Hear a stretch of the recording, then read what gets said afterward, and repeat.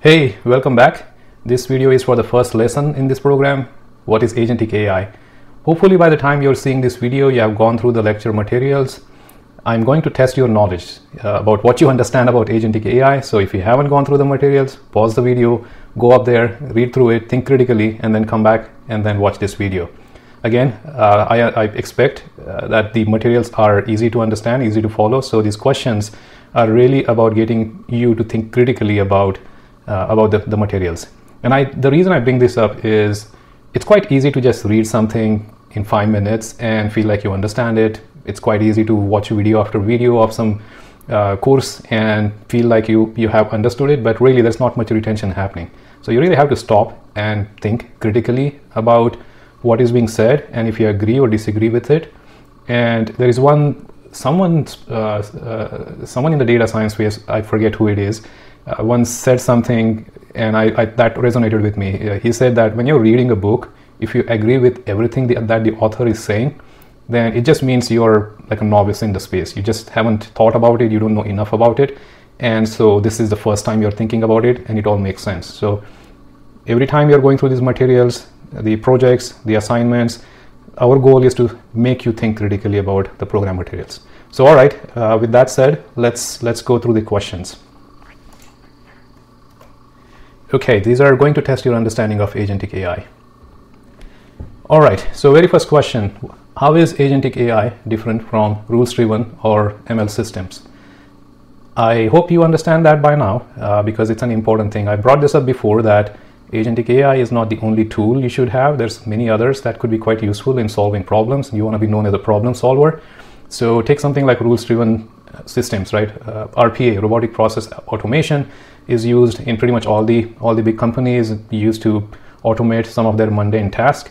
If someone came to you and said that some of our back office people are repeating these tasks, we would like to automate those tasks related to some paperwork, some checks, audits, etc.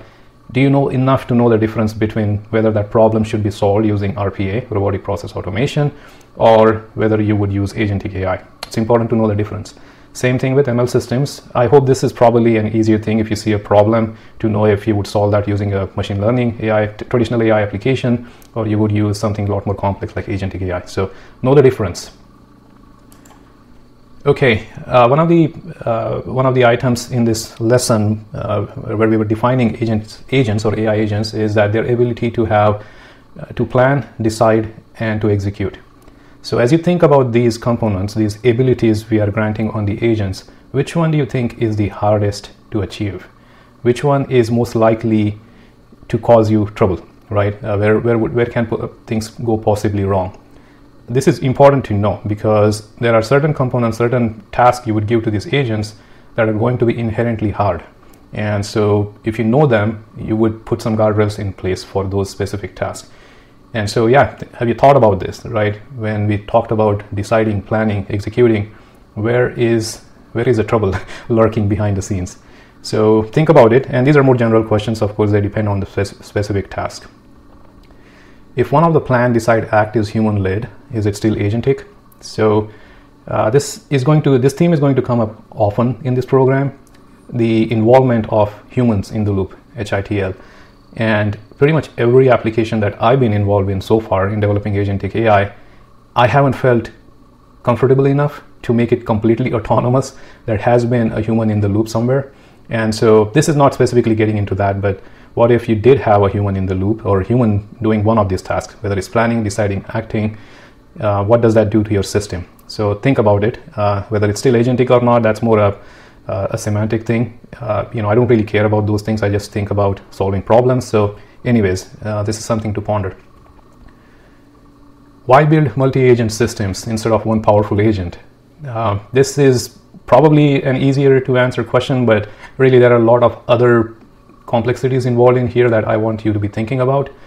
One paradigm my mind keeps going back to is a decade or so ago. Everywhere you started hearing about microservices, so you would break an application into smaller services because you can manage them better, and there was a big movement towards that. And then now we are coming back to not really breaking apart systems that much, not having too many microservices. And the reason is when you have these things broken apart like that, and they are all interacting with each other, they're harder to manage, harder to test. Similarly, if you have multi-agent systems, you have these agents operating independently. You can test them independently well, but if you're trying to test the behavior of the entire system, it becomes harder to manage, maintain, and test. So there's some happy medium for any given problem where you want to know how many agents you have and what architectures you want to put them into. So think about that, which gets into the choice of the agent architecture. So really in this lesson, we try to simplify by talking about centralized versus decentralized architectures, but really it's not that clear a dichotomy. You can actually have quite a really infinite number of architectures depending on the problem. But yeah, do you know enough to figure out what kind of architecture you're going to use if you're using a team of agents to solve a particular problem? Okay, I think this is the last question. In a multi-agent system, what would happen if one of the agents is a human? This is not very futuristic. I do believe that maybe in a couple of years, maybe a year from now, you might really have such human and AI agent teams put together. Maybe it's a little bit further down the line, but I really see that happening. And so when you have such humans plus AI agents combined together forming teams, what does that do to the actual application, right? Is it more reliable, less reliable? Is it more fair, more ethical, or not? What does that do to the reliability and the consistency of the system? And there's a lot of other complexities involved in such systems. So anyways, these are some of the considerations that you should have in your mind. Again, as I said, it's very easy to just read a document and feel like you've thought it through, but you have to stop and really critically engage with the material. Otherwise, there's not going to be that much retention in your brain. 2 weeks later, you would have forgotten what you read. So that's it for this lecture. Thank you.